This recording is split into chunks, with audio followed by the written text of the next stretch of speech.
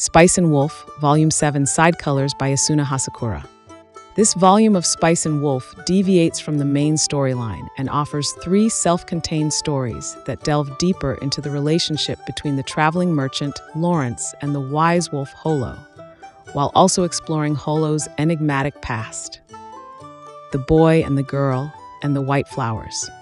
Klaas is a young boy forced to work as a servant in a nobleman's mansion.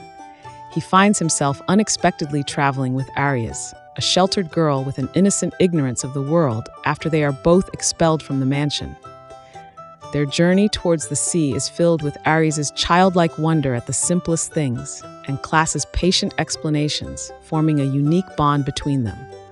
One cold night, they are attacked by wolves but are saved by a mysterious figure, Holo in her wolf form.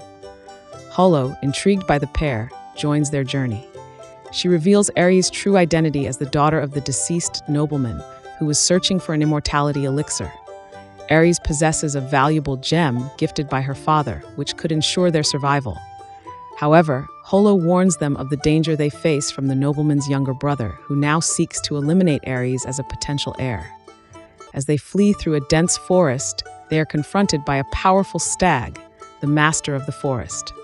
Holo sacrifices herself to distract the stag, allowing Klaas and Aries to escape.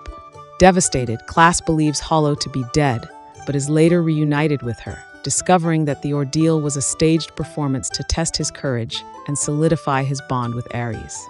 The story concludes with the trio embarking on their journey, with Klaas determined to protect Aries and a deeper understanding blooming between them. The red of the apple, the blue of the sky.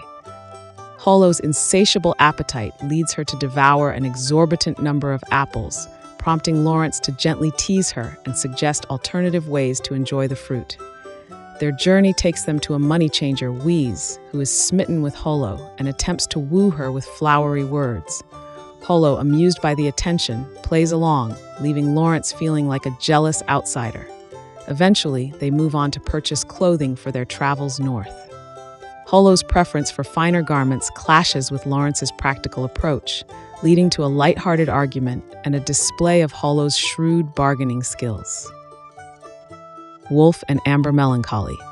After collapsing during a celebratory dinner with Lawrence and a shepherdess named Nora, Holo wakes up feeling weak and ashamed of her display of vulnerability.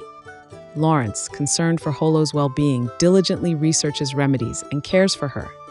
He prepares special meals based on his newfound knowledge of medicine, while Holo enjoys the attention and secretly revels in his devotion. However, tension arises when Lawrence mentions Nora, triggering Holo's jealousy and insecurities. Through Holo's internal monologue, we glimpse her vulnerability and fear of losing Lawrence's affection. She reflects on her long life and the loneliness she endured before meeting him.